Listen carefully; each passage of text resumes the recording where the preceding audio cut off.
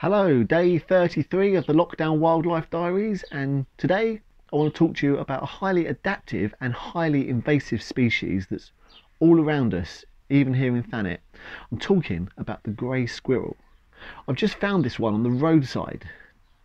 I'm going to guess because grey squirrels don't really have any predators, this is probably hit by a car, and I thought, you know what, I'm going to pick that up and I'm going to take that home and I'm going to do a blog about grey squirrels because everyone thinks, oh, they're so cute. Not many people realise what a pest they actually are. Grey squirrels were first introduced to the UK from North America in the 1870s as an ornamental addition, and they continued to introduce them until the 1930s, and they soon stopped when they realised the damage that the grey squirrels can cause. And then it became, shortly after the 1930s, it became illegal to release grey squirrels into the wild. We see squirrels all around in parks and places, and their peak activity is actually about 4 hours before daybreak. And squirrels are a real pest to our ancient woodlands, and they're very destructive, stripping bark away from the trees. And squirrels, a lot of people don't even know this, squirrels are real nest raiders, and our bird doesn't stand a chance against a grey squirrel coming into its nest. They'll go into the nest and they'll take the eggs and they'll take the chicks, and the bird, under the attack from a squirrel, will just flee and just leave its eggs and chicks to the mercy of the squirrel, and it'll probably just abandon the nest. They cause a lot of damage to your home too if they get in. Pest control companies get thousands of calls a year to damage caused by grey squirrels. Grey squirrels are all we have around here. The red squirrels are pretty much gone, and we couldn't even try and release red squirrels because greys will just take over.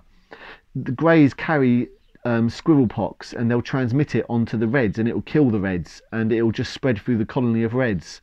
So in our lifetime we're probably never going to see reds released around here. The nearest stronghold I think is the Isle of Wight.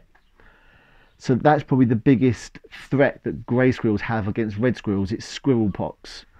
There's been numerous initiatives to control the grey squirrels, such as culling or sterilisation, and it's a little known fact that if you catch a grey squirrel, it is actually illegal to release it into the wild.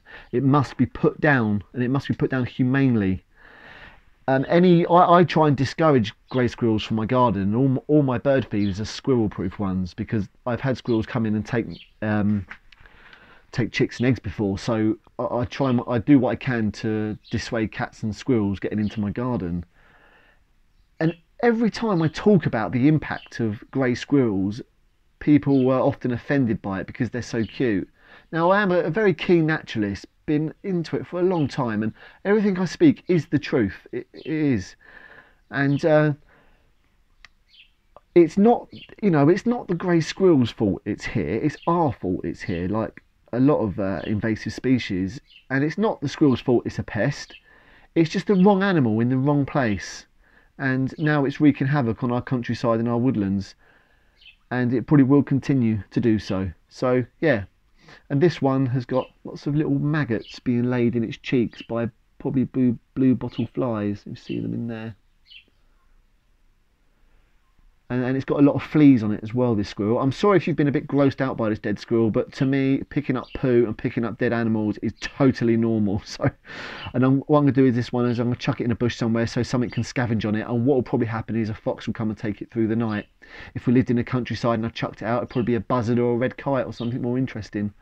So this poor little boy has passed on, and I've told you all the story about grey squirrels. Thanks for watching.